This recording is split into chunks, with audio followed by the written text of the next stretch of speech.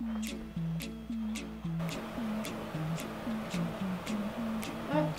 look, it's me, actually using an Apple product. I'm using it to listen to corny pop songs from the mid-2010s. Pirated, too. Suck on that. Well, it's official. I hate this reality. I wish I could just jump into a new one, like the paintings from Super Mario 64 or the twink from Ready Player One. Ooh, company!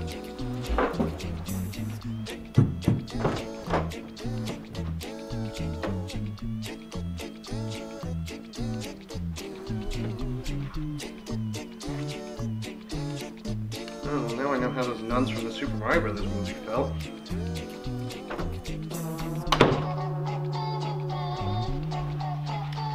Oh, I wonder what could be in this odd egg-shaped thing. I mean, I guess there's only one way to find out.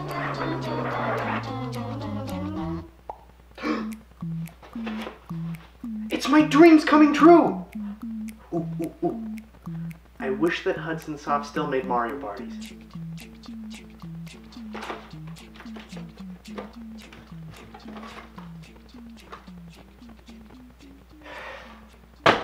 I guess it's a once-a-year thing.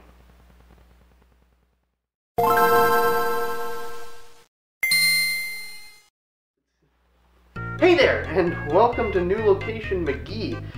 Me and Old Location McGee had a bit of a falling out after a particular eviction notice, but that doesn't matter now. I'm in a new room. The acoustics in here suck, but that doesn't matter, because thanks to a particular stroke of luck, and definitely had nothing to do with a holiday that happened fairly recently, I have this to talk about. Virtual reality, or VR for short. Virtual reality, as amazing and revolutionary as it sounds, is actually not that new of a concept, not by a long shot. Some of the first known examples of VR date all the way back to 1838. Since then, VR has evolved from just looking at simple images or video to playing as things like a hot dog with a gun. Truly the peak of human evolution. Ever since VR truly became a thing, it was mostly just used as a learning tool for scientists. But in 1987, a company would make virtual reality not just a learning tool, but also a way to play video games. And that company was Nintendo. I bet you didn't see that coming. It was called the Famicom 3D system. Nowadays, it's seen more as a step in the development of the 3DS, but it did allow users to play games in a close-up 3D environment. Sort of. The 3D system was only compatible with a handful of games and never left Japan. In 1988, Sega would attempt to do something very similar, but it flopped, and in 1991, Sega would try to do VR again, but the headset never released, even though 4 compatible games were actually released. In 1995, Nintendo would release the Virtual Boy. This was probably the first true VR gaming experience, but unfortunately, the console flopped. The Virtual Boy was marketed as the next console in the Game Boy line, and in the eyes of Shigeru Miyamoto, this was the worst thing they could have done when it came to marketing something that was more of a novelty rather than a game console. But Miyamoto had no say on anything for that system because at the time he was working on the Nintendo 64 and Super Mario 64. After the Virtual Boy, virtual reality would creep back into the video game world here and there, but it wouldn't see a big resurgence until 2012 with the launch of the Oculus Rift. The Rift created such a boom, in fact, that in 2014 Facebook bought Oculus for $2 billion. Now, there are tons of companies making headsets nowadays. Some of the biggest ones are Valve, Meta, and Sony, just to name a few. When it comes to owning VR headsets, I happen to own 2. One of them is the extremely popular Oculus Quest 2, and the other is the Utopia 360. Okay, I'm just gonna get the Utopia 360 out of the way first. Back when VR started to get extremely popular, companies like Samsung and Google started making mobile phone VR headsets. These were budget headsets with nothing in them. You were supposed to put your phone inside and download apps to use with the plastic shell. Now, when it comes to the ownership of my Utopia 360, I don't remember when I got it or what I got it for, but I do remember what it came with. a Bluetooth controller that reminds me way too much of a particular Nintendo accessory. I thought the guy at GameStop said this thing was wireless. And again, he never specified that it was for the Wii. It's cool that this cheap plastic shell for my phone came with a controller, but the controller feels even more cheap than the headset. And because most VR games that released on mobile devices are extremely basic, 9 times out of 10, the controller has no support.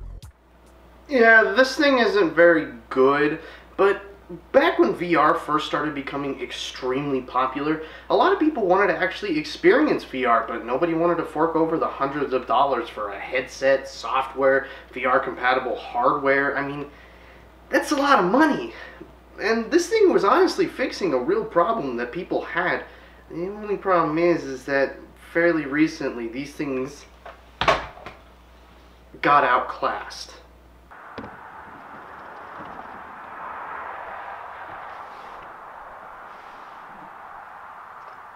Get out of here.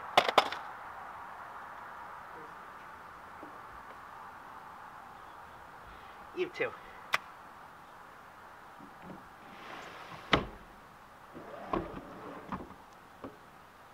The Oculus Quest 2, everybody's favorite little market killer. When the Oculus Quest first came out, the mobile phone VR market had pretty much ceased to exist, snapped from reality, slaughtered and thrown into a ditch. Say whatever you want. This thing obliterated it. Yellow. If you say anything bad about this product, we have your address. Yeah, sure you do. Hey, don't you dare hang up on you. Jerk.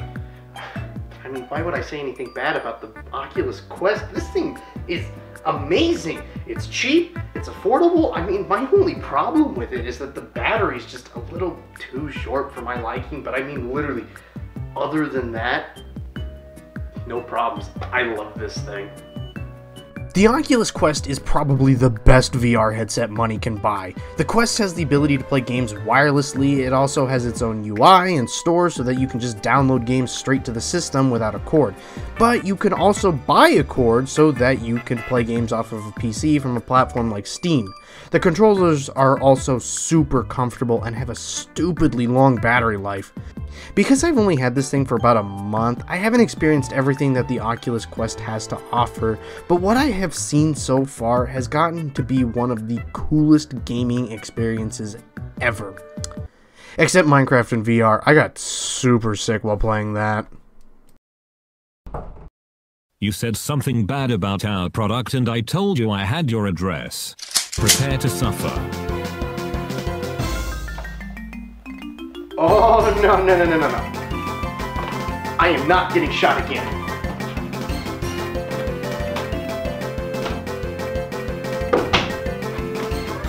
Burn, stinky lizard man!